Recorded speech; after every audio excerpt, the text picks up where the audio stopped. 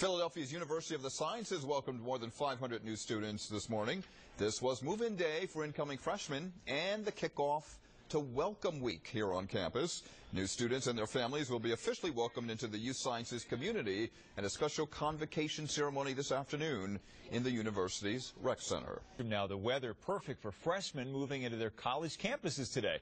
The action cam was at the University of the Sciences in Southwest Philadelphia. More than 550 new students and their families moved into their dorm rooms with some help from upperclassmen.